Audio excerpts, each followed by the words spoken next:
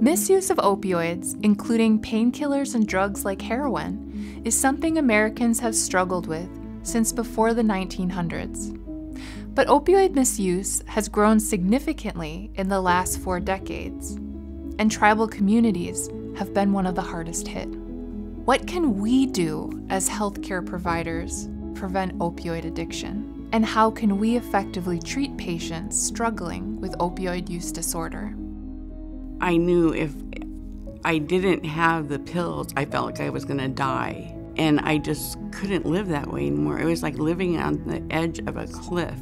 I got her and doctor gave me pills, and then next thing you know, I was like addicted to them. Every minute when I woke up had to be about getting loaded, getting heroin so I could function. It gets to a point where the body is so used to it in the brain that they can't live without it. And so what used to be a euphoric and a reward type thing is now, I just don't want to go through withdrawals. In America, many people die of opioid overdoses each year. Let's say that this stat represents 1,000 people. In 1999, a little over 8,000 people in the United States died from opioids. Since 1999, though, this number has grown year by year, so much that in 2017, an astounding 47,600 people died from opioids in America. In 1995, they had passed the PAIN Act that we were to treat pain to the nth degree. That was your 5th vital sign. And that was the big impetus. You must treat, you must treat. So, as we see over the last 20 years, we've created or helped assist create substance use disorder. American Indian and Alaska Native people have disproportionately felt the effects of opioids.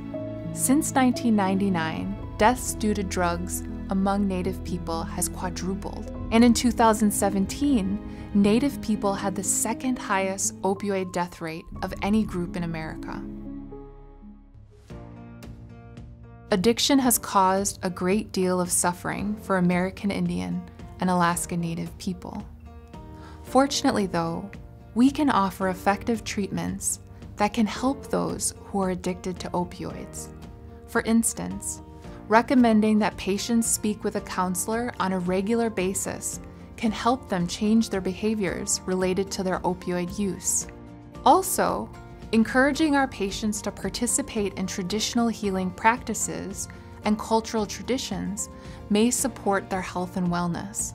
Finally, prescribing certain medications, like methadone and buprenorphine, may make the recovery process easier by decreasing patients' cravings and withdrawal symptoms.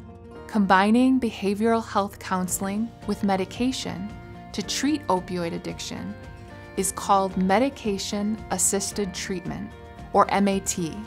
Research has demonstrated that MAT is the most effective way to recover from opioid addiction. Medications such as Suboxone can be critical for a lot of individuals suffering from opiate use disorder. And a big reason why is the research has been very clear.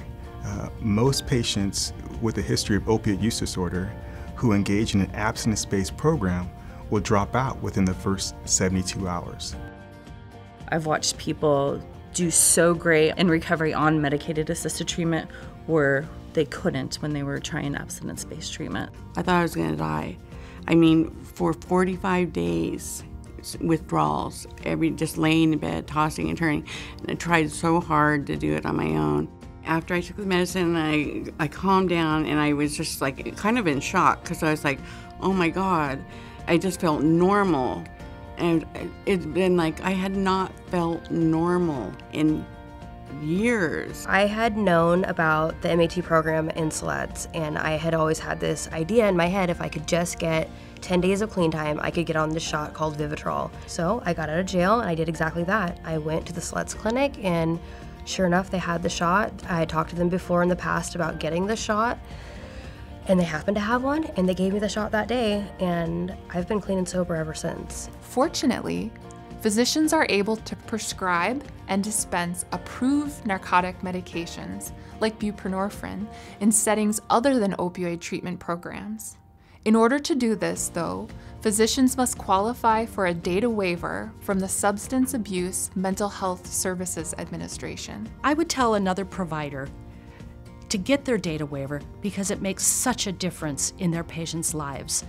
What we're finding is if we can treat their withdrawal symptoms, allow their brain to heal, get them the services they need with behavioral health, addiction counseling, decreasing the barriers to their success, they're going to have success long term.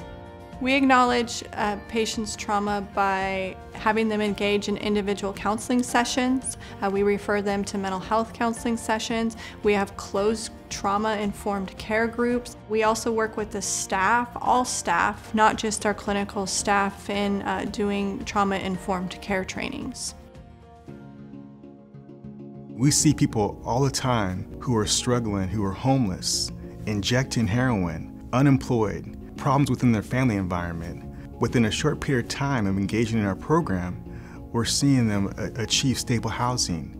We're seeing them engage in meaningful employment. We're seeing dynamics where families are being restored. If we can help these individuals lead a healthy life, that's what we need to do. We can heal our communities through education, action, and embracing culture.